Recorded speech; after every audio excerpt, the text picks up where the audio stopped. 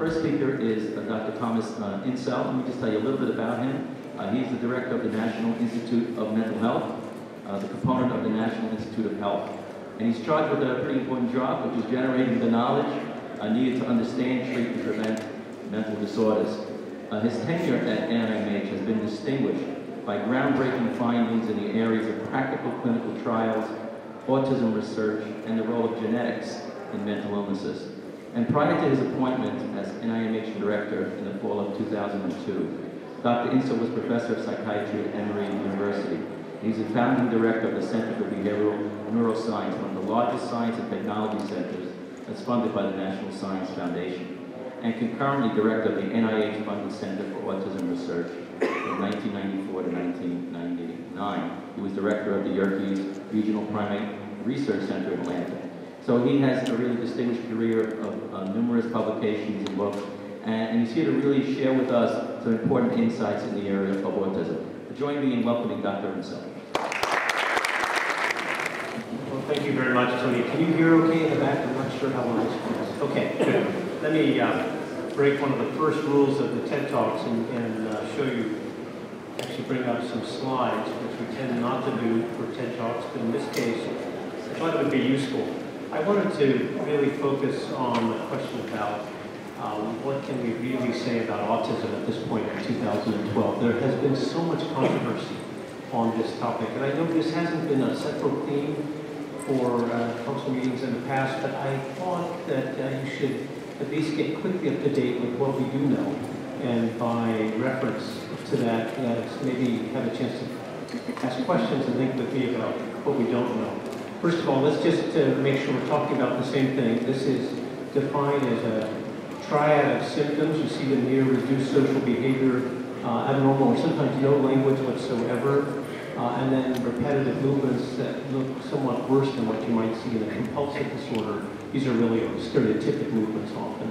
The key is that these have to be present by age 3 to make the diagnosis. But in reality, what happens is that most children who have these 3 also have lots of other issues and problems. Sometimes it's these kind of additional associated features that are even more problematic for families: seizures, severe intellectual deficits, terrible gastrointestinal problems that we don't fully understand. Many of them have abnormal facial features, and in a certain number, they seem to do very well for the first 18 months of life and then regress quite quickly. We don't know whether this is one disorder. We don't think so. And increasingly, we talk about the autisms. The idea being that autism is maybe more like talking about fever, and there can be many, many different disorders incorporated within that. Part of the controversy that we deal with is that for some people, autism is a disorder, for some it's a disability, and for some they see it as an injury.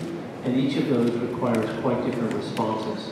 And what I'd like to try to convey to you as a big idea, as Tony said, is that we can now think of this as a disorder that can be treated. And that is a change from considering it simply a disability, which can go through rehabilitation like other forms of intellectual deficits, or an injury for which we just need compensation. It's a spectrum. One end, we're talking about classic autism. People are often nonverbal, and they show various severe stereotypies like hand flapping. At the other end, you have what's often called Asperger's syndrome. This is actually hardly a disorder. It's people who may be more interested in machines than social stimuli, but they may function extremely well, and particularly in the digital age, may be very, very successful. So, what do we know? First of all, increasingly, as I said, we think about this as a developmental brain disorder. We now are able to map what's changing in the brain and what isn't across early development, and to ask what makes autism, the autism brain, different. Remarkably, not much.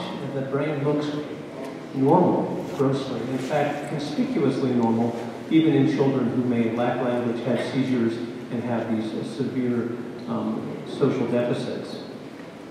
Most children, most infants, and most infant brains seem to be developing pretty normally for the first year of life, but there's a period of abnormal growth, brain growth that starts late in that year and is evident through the second year. And there's at least a theory now that what's going on in autism is that there are too many long connections and not enough too few long connections and not enough short ones, leading to abnormal processing of information. That remains very much a theory. We also think that genetics is an important part of this, but only part of it. We think that because there are true genetic diseases like Fragile X that have about 30% prevalence of autism within them, so autism can be part of a Mendelian or genetic disease like that. We think it because monozygotic twins who share 100% of the DNA have a much higher likelihood of having concordance. If one of them has autism, the other one will as well, relative to dizygotic or fraternal twins where only 50% of the DNA is shared. We think it because there actually are genes now that have been associated with autism, that almost every one of those, interestingly, are genes for proteins in the synapse, and also proteins important for brain development. And we think this because autism is about 4 times more common in boys than girls in virtually every study that's been done.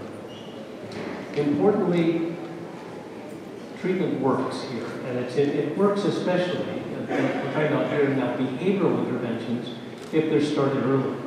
And an extremely important paper published last year in which behavioral intervention was started at 18 months of age and continued right into about age 4. About half of the children showed a profound improvement, even children who were quite disabled. And about 10 or 15% lost the diagnosis altogether. So this is a very different picture than one might say for neurodegenerative disorders like the dementias. These kids, many of them do get better, but they only get better with intensive, extensive, and sometimes very expensive behavioral treatments at this point.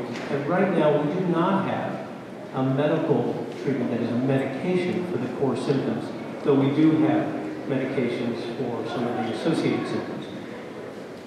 What's so vexing here is that this is many disorders, and we don't know yet how to separate them out. So we don't know how to predict who's going to respond best to behavioral interventions. And finally, what is perhaps one of the most challenging and I think controversial issues in this field is the evidence that the prevalence is increasing. And we know this from work from the Centers for Disease Control. 20 years ago, the prevalence that we all looked at was about 1 in 1,500. When I started in this field 30 years ago, autism was considered a very rare disease. Today, it doesn't look like that. So there have been a series of CDC reports, as well as this report from HRSA, putting all the data together, the most recent numbers, which were published about 2 weeks ago, looking at children who were 8 years old in 2008. So this is a cohort that was born in the year 2000. 1 in 88 was the number. That's up from 1 in 1,500 from 1992. And if one looks at the data from California for the Department of Developmental Services, you can see that there's just a very striking and almost linear increase, going up about 13% every year, accounting for about a 12-fold increase in the rate of autism from 1987 to 2007. This is not simply due to changing diagnosis, at least in the developmental services data, because you can see that there is no concurrent increase or change in mental retardation, epilepsy, or cerebral palsy. If all of those went down at the same time that autism was going up, you'd say, well, this is just diagnostic substitution, but that's really not the case. What is driving this? Well, we actually don't know entirely. Some of it is due to changes in diagnostic criteria.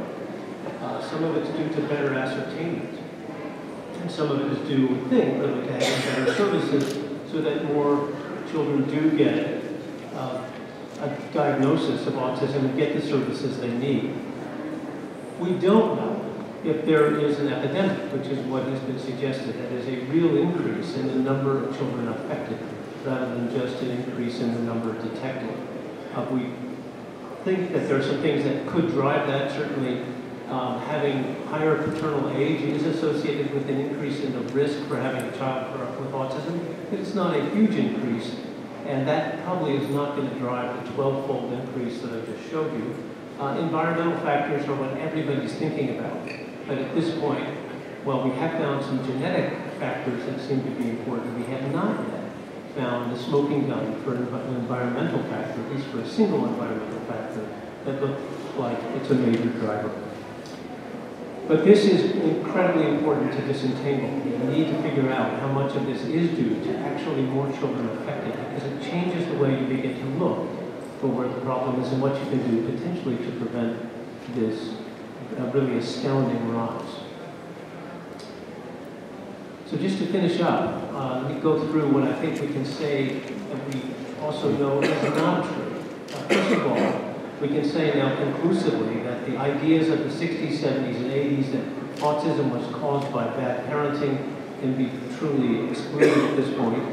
We can say that the idea that autism was caused by thimerosal and vaccines can be truly excluded at this point. Thimerosal, at least 90% of it or more, came out of all vaccines in about 2000 and 2001. There's no evidence that the rate of autism has gone down concurrently.